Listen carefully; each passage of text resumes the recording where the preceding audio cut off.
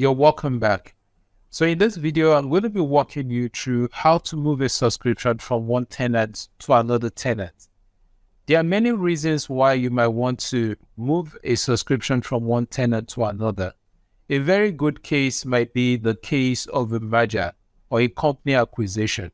So the administrator might need to move the subscription from the tenant of the old company to the new company's tenant. Or it might even be that you yourself as an administrator is looking to switch jobs and you have your lab on a subscription that is sitting on the tenant of your old employer. So there might be a need for you to move the subscription from your old employer's tenant to your new employer's tenant or to your own personal tenant. So that's what this particular video is about. So enough said, let's jump into the demo where I show you how to set this up on the Azure portal. As you can see here, I'm already logged into the Azure portal. And the goal here is for us to move the subscription that I have in this my source tenant to my target tenant. I have another tenant here, which is my personal tenant, and this would be considered my target tenant.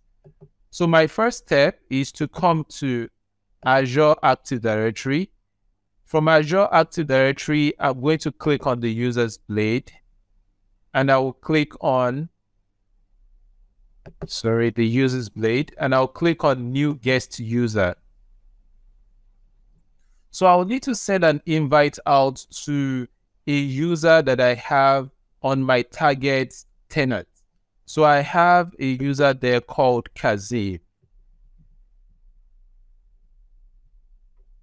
And the email address of the user is kazeem@kazeem.com.ng.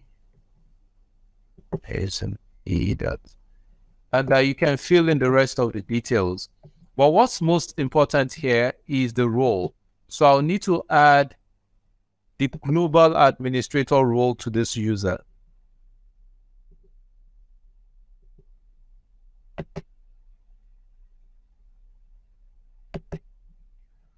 All right, so fill in the rest of the details as necessary and click on invite. Good. Once this is done, an invitation email will get sent to the user.